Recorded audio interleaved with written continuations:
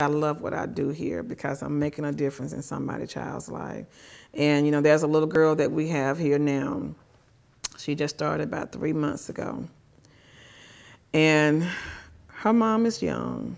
She's out there, and the grandfather does a lot of taking care of this child. And something happened just yesterday. The parent didn't come pick the child up to 5 o'clock, and I got upset about it. And I called the parent, and I had a long talk with her. You got to be a parent. And, you know, sometimes you have to go outside the box and be yourself so you can help a person that way also.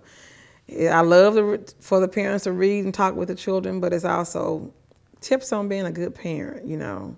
The biggest challenge that I have is getting parents of the preschool children, especially the teenage parents, to get involved with their child. When I mean involved, I mean them and the child, not grandmama or granddaddy, them. Keeping them focused, making people aware of what is important to make sure your child succeeds. Making them understand that you got to start from birth. You can't wait to kindergarten.